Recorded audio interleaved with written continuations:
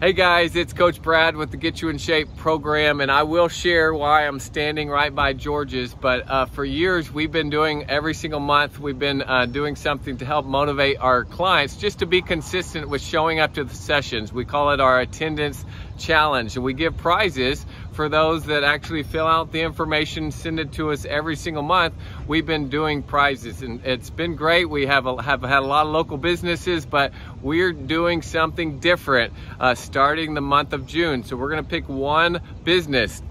June, it's gonna be George's, and we have 10 $20 gift cards for everyone that wants to participate and be a part of our attendance challenge. Why we are doing it? Because we know the importance of staying consistent in your workouts. And so the idea, and we'll have a link to kind of all the basics of the program, but you print the attendance accountability challenge or calendar up, and every day you work out and you average at least 4 workouts a month, and it can be in person at our sessions, or it also can be virtual.